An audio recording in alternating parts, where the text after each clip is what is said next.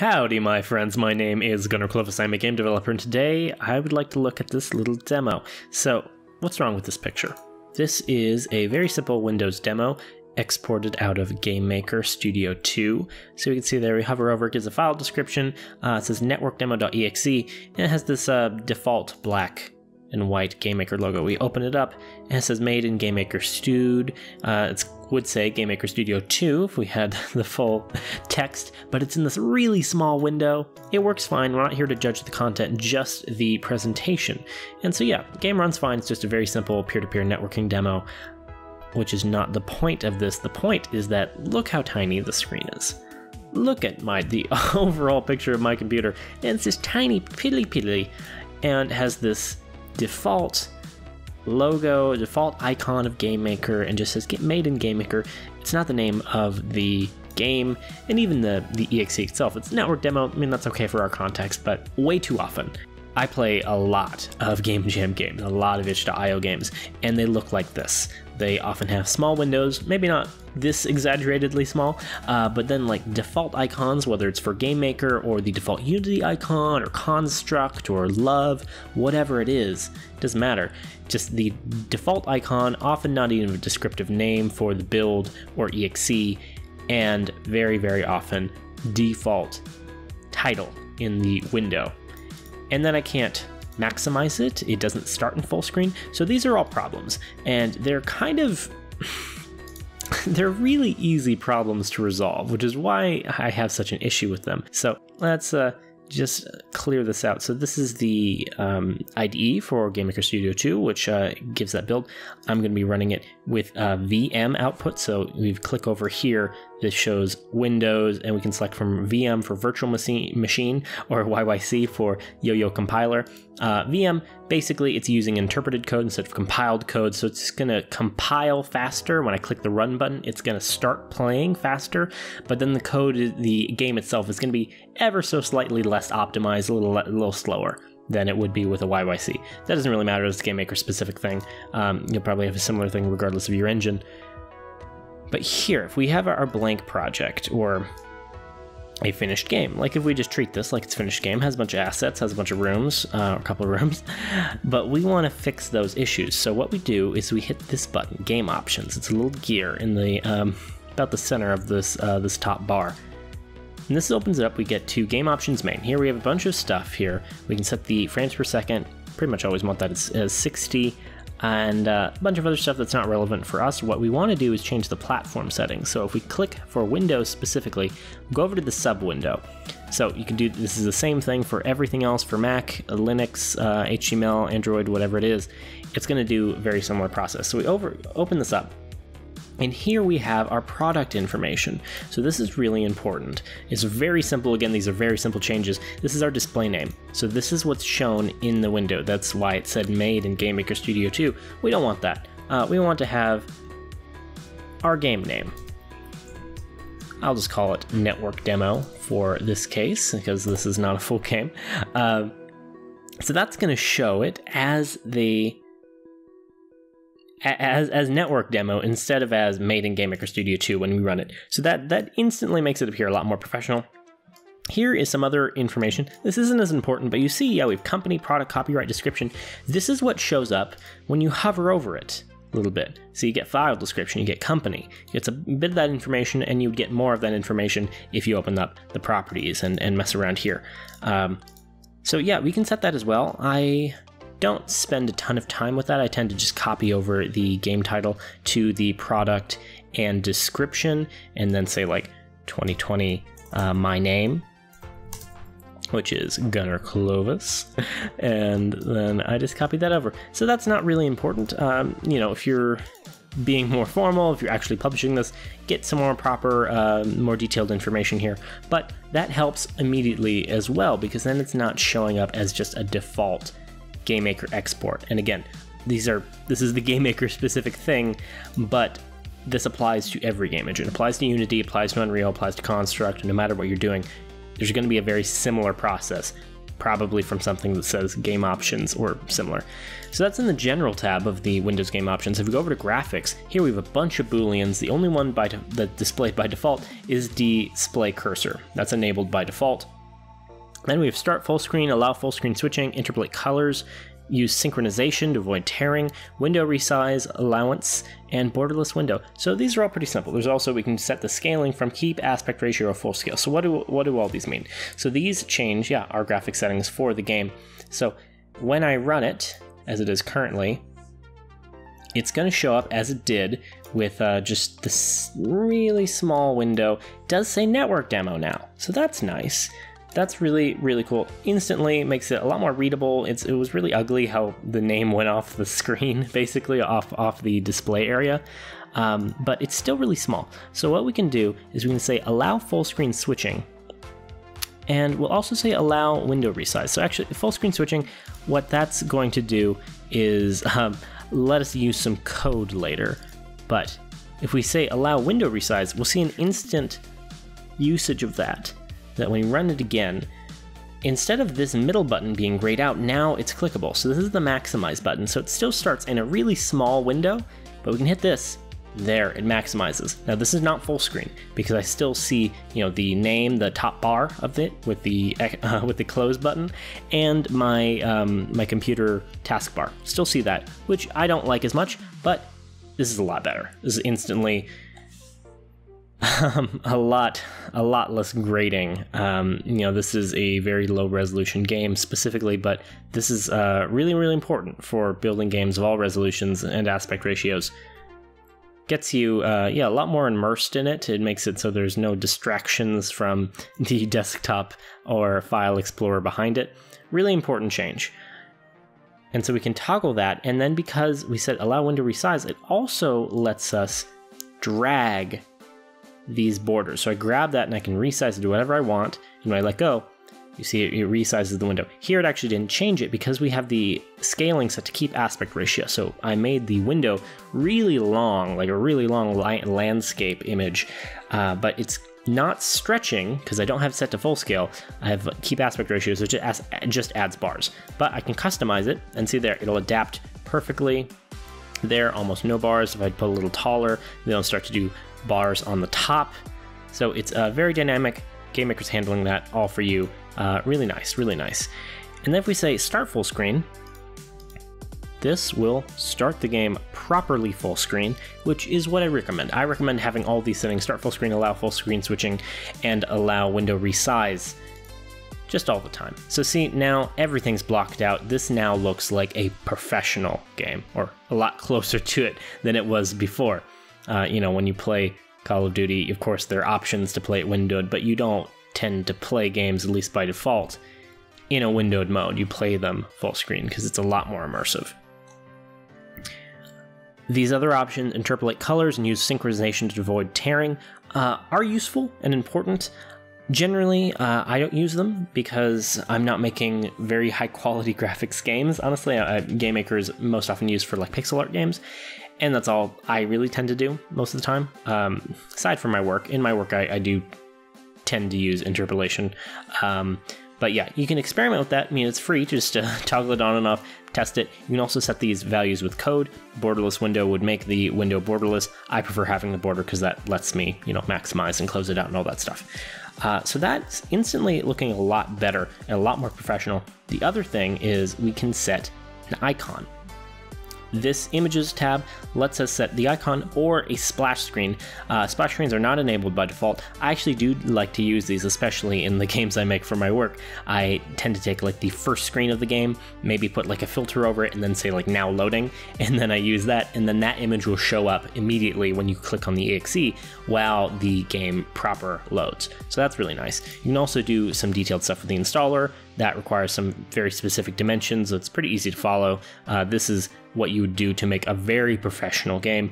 Normally, for a game you'd make for a game jam, it's much better to export as an executable. But if you ever want to make an installer, such as when you're, say, getting a game for sale, maybe putting it on Steam, something like that, an installer would be a lot more, much more preferable. But I want to set an icon. This is the last thing, the trifecta of things that I really like to see when I'm starting up an itch.io game jam game is I like to see it full screen. I like to see it have a custom window title and a custom exe title, and I like to see custom icons. So here, this would let us choose a ICO file. So that's .ico.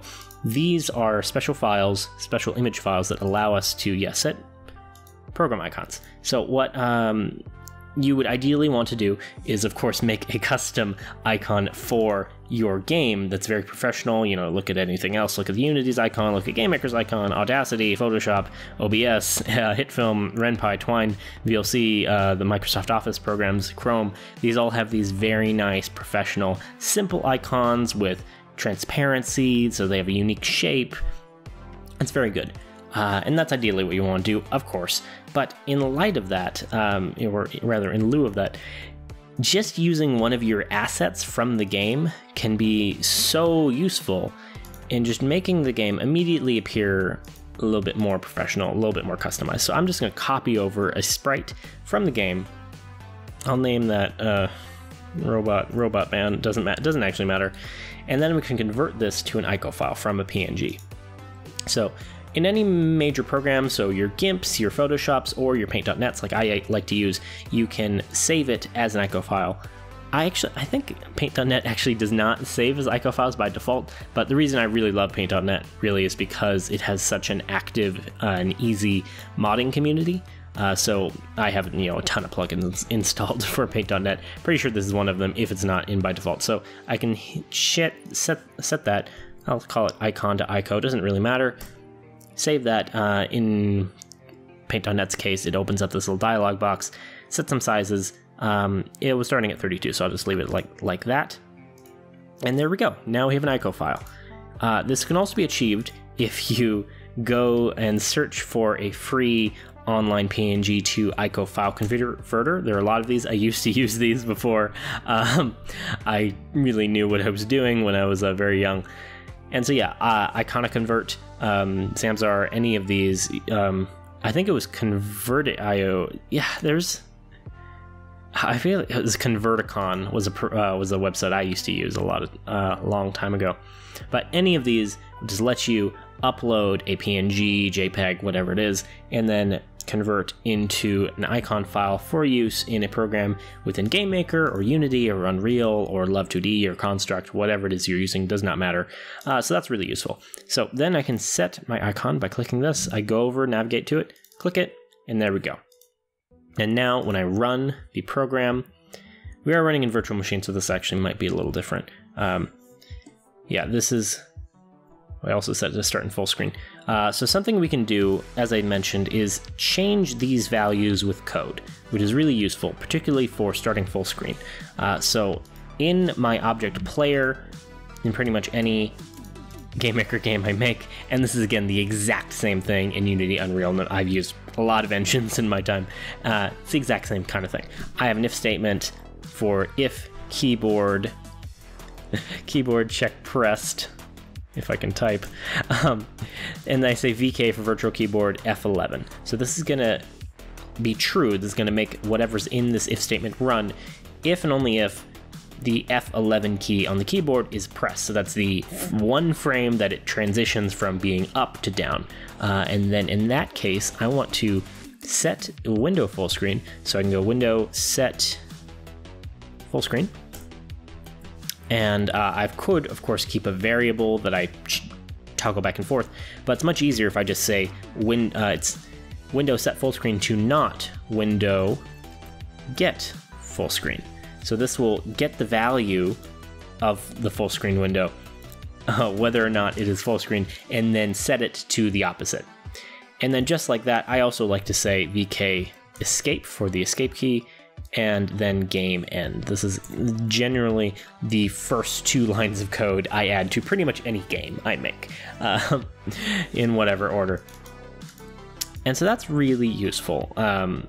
When we run that, we can see that even though the game starts in full screen, or again in those options we could set it to not start in full screen by default, hit F11. Oh no. Oh no. All right, well, okay. Oh, sorry. Yeah, I put that on the object player. So yeah, that only works when I'm in game in this case. Hit F11 and it toggles between full screen and non-full screen seamlessly. Works great. Doesn't matter. And yeah, and then if we compile this, so I'll set this now to YYC. This is generally what you want to do. You generally will run in virtual machine when you're running the game in the editor for testing so that it loads quickly. But you want to set it to YYC when you're going to build an executable. So I'm going to set YYC create executable network demo. I have a builds folder as always. And I'll say network demo v2. This will build, take about 20 seconds. So again, these are, of course, I'm showing the steps for GameMaker Studio 2, but this is going to be pretty much identical if you're using an earlier version of GameMaker, Unity, Unreal, even RenPy. It's going to be pretty similar. Oh, did that work or did it crash? Seems like it's fine. Yeah, success. Okay. It just kind of ended up really quickly there. Then I'm going to extract this and we will see it's the exact same game, except we have a little custom icon now. That looks so much better, so much more professional. Now run it, starts in full screen. Although this one is a network game, so it wants me to do that first. Genuinely wouldn't do that. And yeah. Oh no. Because it was a network game running for the first time, it was upset there. Alright. This is generally how it would work. Open in full screen. Generally, you would be making a network game for a game jam, right? But yeah, there. Really simple. This is a very simple tutorial, but I just really wanted to cover this because this is something I just see all the time with game jam games that I play, for game jams that I run and game jams that I host, and especially online, such as with this YouTube channel, such as for Itchy4Jam, or when I'm judging games for different itch.io game jam. It's very, very simple, but very important, and has a lot more impact than you would think. This kind of icon, exact same process applies to every other platform besides Windows. You just go over here to the Windows options, Mac OS, basically the exact same things.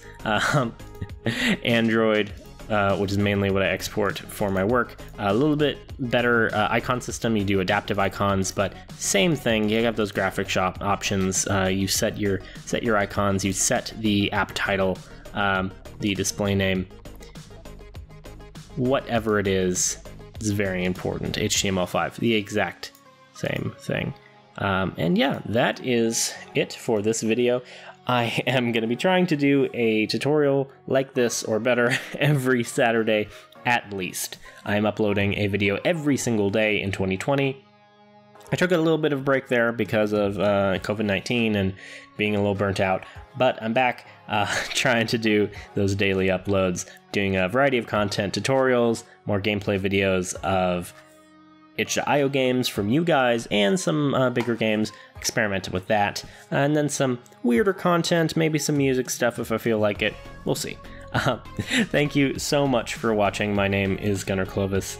Yeah, please keep marching towards your dreams. If you are on a game development journey, please tell me about it. I'd love to play any of your games. Drop me a link in the comments. If you have a topic you'd like me to cover in a game dev tutorial, please let me know. Just contact me.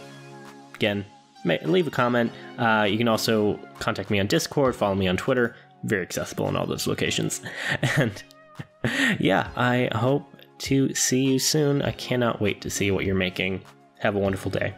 Goodbye.